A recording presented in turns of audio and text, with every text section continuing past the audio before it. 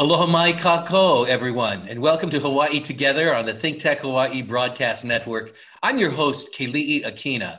And although we're in the midst of a very dark time, the coronavirus crisis, there is a silver lining. And you know what that is? People are rising up to their very best. Aloha is being spread across the islands, as well as Mālama, the act of caring for one another. And there's no better example, I think, than an organization that's brand new called Mālama Meals. I'm just so delighted that during this time I've been able to volunteer and help them out a bit. And I'm their fan, actually. I'm not the one doing the work. Today, you're going to be meeting a couple of people who are doing great things. One of them is the founder, or one of the founders, one of the businessmen who actually has put this program together. And another one is a volunteer on the island of Kauai. And what they're doing is feeding people, not just feeding people food during this time, but feeding people in the heart as well, feeding hearts and souls together, bringing the community together to do something good for individuals who can't get out of their homes and who can't cook for themselves, but need food. And that's precisely what Mālama Meals does here in the state of Hawaii. I've been amazed at the growth of the program from a few meals a day going out in time of need to thousands and thousands now, more than 10,000 a day. And we're going to hear about their goals of reaching the goal of 100,000 meals. Isn't that something? Well, but first, let me introduce my guests to you. I'd like you to meet a dear friend of many, many years. His name is Ahmad Ramadan. I met him when I was falling in love with his milkshakes that he made in the Mo'iwi'iwi area and distributed through a food truck at the University of Hawaii. And I've watched his business grow since then into a tremendous organization that services the needs of so many people for wonderful, healthy food. I'd like you to welcome to the program Ahmad Ramadan. Ramadan, Ahmad, thank you for being with us today. Aloha, thank you so much, Keli'i, for having us. We're very excited to speak with you, and thank you for all of your help and wisdom throughout the years. It has really helped us to prosper, and we really appreciate all of your support. Mālama Meals started just through the need of helping people, and we hope to continue doing it for as long as we can. Well, you're doing a great job, and I think a lot of people know you through your stores, The Spot. In fact, I hope I say it correctly. My pidgin isn't all that good. My other guest today is Kamealoha Smith. He's been a friend who's kept me aware of the comings and goings of people and the things taking place on the island of Kauai, where he is a wonderful activist taking care of people. I think he's one of the best community leaders I know here in the state of Hawaii. He's got a big heart and he loves people. And the thing we talk about almost all the time is the needs of the people on the island of Kauai. Kamealoha vacillates between being heartbroken and being utterly inspired as he sees great results, but his heart is really for the people of Kauai. Kamealoha, welcome to the program. So glad you're here with us today. And you're here in your volunteer capacity as the Kauai Island Coordinator for Mālama Meals. Yes, volunteering, trying to bring people together, but most importantly, trying to feed people who are hungry. There's so many people in need at this time. A lot of people are sheltered in place at the beaches, in the parks, in their cars, and other places in the natural environment. And they don't necessarily have the means by which to travel to different distribution centers or cities or towns, that are connected to some of the other places where there's food. So it's an opportunity, and it's also a very humbling thing to be able to bring joy to people who are in need and who are so grateful for a hot meal each day. So I didn't realize how important being able to have a hot meal, the impact of that on people's temperament, on their emotional and spiritual well-being. And I'm learning so much about food, and I'm learning about how important it is and the role that it plays in bringing people together. And so I'm so grateful for the opportunity to serve and to volunteer and to work with Ahmad and Uncle Mike over here to help people in our community. Very well put, Kamealoha. Very well put, and I appreciate that. I know that when Ahmad and I were talking about the program in the early days, Ahmad shared the vision of expanding beyond Oahu to the neighbor islands, and I couldn't think of anyone more suitable than you. So I got on the phone with you, and from the beginning of learning about Mālama Meals, your heart was so open, and you've poured so much into it, and now we're seeing it take off. In fact, we're sitting right now. You're sitting right there on the island of Kauai. And this is just exciting to see that we're in the midst of distributing today about 1,500 meals on the island. And now I want to thank you for bringing another gentleman, because Mālama Meals couldn't happen unless there were leaders in the community and businessmen and women who actually are standing behind the program. And so I welcome to the program. In fact, this is the first time we're meeting together, Mr. Michael Sheehan. Michael, thanks for stopping by and joining us today. Well, thank you, Keli'i. My pleasure. It's wonderful to be able to work with these wonderful gentlemen that I'm sitting next to, and yourself over there on the other side of the pond over there in Honolulu. We all have a common goal in mind, which is to try and help some of the less fortunate people, and particularly those that have been so sadly impacted by this COVID virus. So, well, thank you for all you do, all three of you. And you are now situated at Passion Bakery Cafe out there in Kinipopo, on the Kinipopo, I don't know what they call it. Michael, you know what they call it, freeway or highway? It's a shopping center. Shopping center, there you go. And I've got to get out there and visit you once I can do that. But let me go to Ahmad first.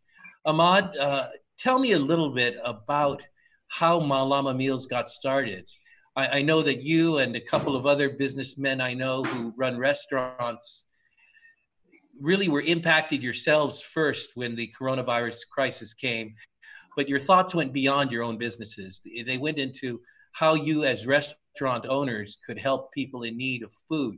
Tell us a bit about how the origins came about for Mālama Meals. Well, Mālama Meals started basically with the fact that Kupuna were not able to leave the house because they were most susceptible to COVID-19.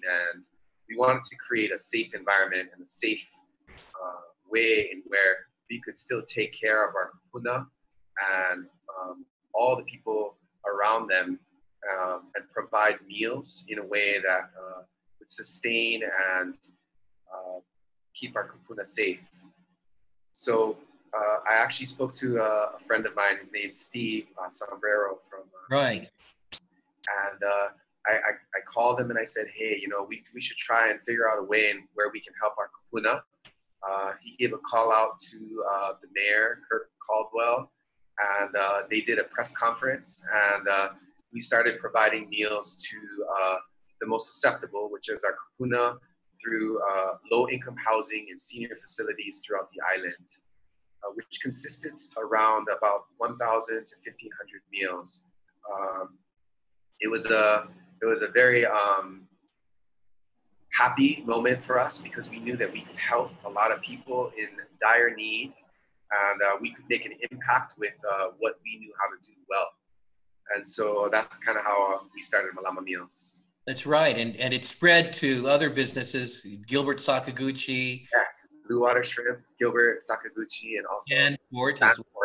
Yes, he's handling all of our IT and everything behind the back end side, and you know, helping to also organize us when it comes to where things need to go and timing. And so it's all of us, I think, put together, made a great team in getting the efficiency and coordination down in how Mālama Meals was structured and put together. Right.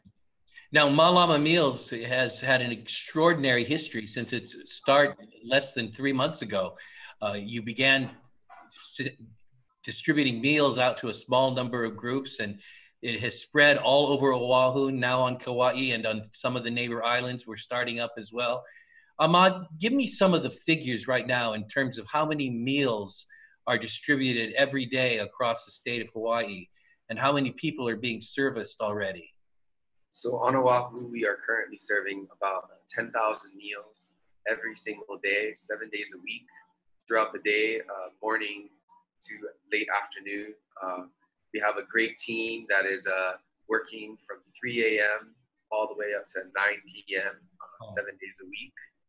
And we are also now servicing Kauai, and have been working with Kamealoha very closely in getting the meals out in the afternoon time. Well, that's incredible. And the whole process is just a tremendous work in terms of looking at the people who are involved. Now, what I understand is that while the restaurants themselves that we mentioned are responsible for the production of the food and its distribution on the islands and throughout the island of Oahu, is carried out by a huge network of volunteer organizations. What kinds of groups are working with you, Ahmad? So currently we have Catholic Charities, which has been amazing in helping to deliver meals to all the different facilities that they have their Kupuna in. We also have Kanu Hawaii, which has provided us many volunteers on a daily basis to help in the deliveries, and our own team as well from Mālama Meals. That's something. And there are many other volunteer organizations and faith-based groups and others as well who are helping. Kamealoha, on Kauai, there are a tremendous number of needs that have to be met. And can you tell us a little bit about what the people have been facing? I know that you and I have talked a lot about what Kauai residents have faced because of the natural disasters that have hit over the last couple of years. And now on top of the floods, we've got the coronavirus situation. Let our viewers know a little bit about the things that are really on your heart. Well, my involvement really started with the floods in 2018 when most of the island was devastated and inundated with water and floods. And there were people who were cut off from the ability to go to places to get food. So since that time, I've been working with a very small community out in Wainiha, which is where my grandparents are from, and trying to help them to put together a flood mitigation plan. And it just so happened in the middle of all of our planning efforts, then 2 more floods came. And then we also had to deal with the CV-19. So the whole idea behind the plan was to deal with this issue of food sovereignty. So how are we going to get food to people that are cut off from the rest of the island, and the stores and everything? So that's where we came up with the food distribution center specific to those areas that are in these geographically isolated areas. And it happens to be a Hawaiian community, but not everybody I work with there is necessarily Hawaiian. But the core members were Hawaiian. And so I worked with them to put together a plan. It wasn't just for food, but it was also how to get education, online education out to people in places where the internet is, it's funny kind. It's intermittent and it's sparse and it doesn't run very good. And the third thing is how do we provide some well-being, or how do you say it, like welfare checks on Kupuna and stuff. So we were just doing it.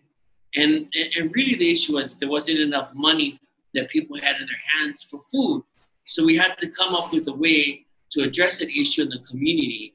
And between what we were doing and all of the planning, the Mālama Meals came in, and that helped to supplement our efforts there. So it really did start with something that just was totally different. And Mālama Meals just happened to be a solution. And that's what we see happening in other parts of the island as well. There's a lot of people who are more newly homeless or houseless. And so a lot of that stemmed from the floods from 2018, 2020. And then with the CV-19, then it created more challenges. Very good. In fact, we're not connected to services and it's not their fault. In fact, Kamealoha, one of the things I love about what you said is that you and others were already coordinating a community effort to meet the needs of the people. You were in place, and long after the coronavirus crisis is gone, you will remain in place. Mālama Meals isn't setting up any separate structure or any organization to replace that. It just comes in to help alongside and provide something that the need is great for right now, which is the meal packages themselves. Before I ask Mr. Sheehan a question about how businesses can be involved, I wanted to go back to Ahmad for a moment. Tell us a little bit about the actual production. I mean, how does this operation take place that is now serving over 10,000 meals a day, flying them out to different islands, going to over 100 locations on Oahu alone? I mean, what's involved in terms of actually creating the food packages, getting them distributed, and making sure that we're safe during this coronavirus period? That's a very good question, and it's actually a very strenuous and difficult task that we feel that we have done our very best in doing so. And so how it works is for security measures, anybody coming into the kitchen would have to make sure that they're not sick. They have to come in with masks, gloves, hats, and follow the necessary protocol as far as the entrance of our kitchen. Second, as far as supplies and inventory, because we're already in the restaurant business, we have a lot of different sources. And so we were able to kind of team up with a lot of different businesses on Oahu to be able to source all the needs that we needed and come up with a way in where it would be sustainable in the long-term processes. As far as a team, it's a great effort amongst many people. Aku, my wife, has been the glue behind it all. She coordinates with everybody as far as where the deliveries go, the total amount of meals that need to go to each building, and creating the packages the day before in accordance to what our plan is moving forward. And not to limit anybody else's extreme help, Dan, Steve, Gilbert's team, my team, Kamealoha, Mike, everybody has really been putting effortless hours and very little sleep and making sure that we accommodate and do our utmost to make sure that people can get the sustenance that they need provided each and every day. Excellent. And it is quite an operation involving a huge number of volunteers involved in many things, from food production to delivery to IT. You've got a fantastic website up that helps people order and so forth. In fact, what is that website? Because I want to make sure that people go and visit it. It's a very simple yes, URL. It's just MālamaMeals.org. Yeah, MālamaMeals.org. That's right. Michael, you are an established businessman, philanthropist, community leader. What attracted you to Mālama Meals, and how can other businesses get involved in supporting it? Well, it sort of was a natural flow through from what we were trying to do to improve the life of the people on the island of Kauai that were more drastically suffering the after effects of the 2018 flooding there. So when this opportunity came forward just to try and help make the lives of the people that have been so negatively impacted for so many years, one flood after another, it seems like my son Keola says he thinks it's been raining for 3 years straight here on Kauai, almost without end. The temperament of the people they were quite depressed, as a matter of fact. It's PTSD, post-traumatic stress syndrome, whatever it is. I don't know how it actually works psychologically, but people were down, and I figured that just every little bit of help might boost people's morale and sense of well-being. And so having people knowing that there's somebody out there going out of their way to provide them with a meal, a nice hot meal every day, it's amazing how it lifted so many people's spirits, and so many of the homeless people, it means a lot to them. Well, that's great. That's really great to hear, and I want to thank you for all of your support.